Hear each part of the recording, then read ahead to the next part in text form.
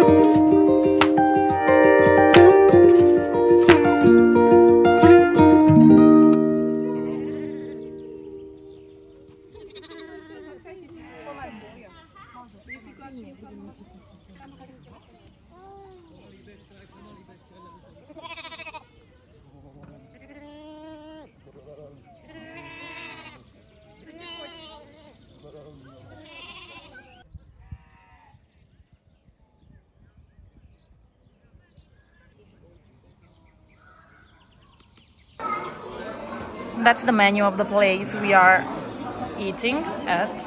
Prices, I think, are in line with the Slovak prices at the moment, and the food is pretty traditional. So this is a typical Slovak dish that is called brinzové halušky, dumpling with brinza, that is a Slovak cheese. This is Thai pierogi with the brinza sheep cheese, which is very nice. And those are also dumplings with cabbage. Let's start with the brinzové halušky.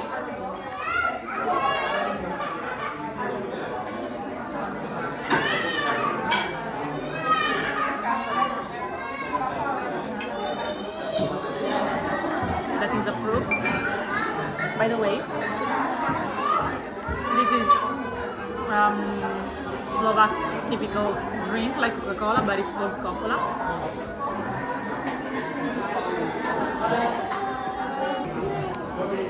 So this is brinza and this is motana, like acid cream or something.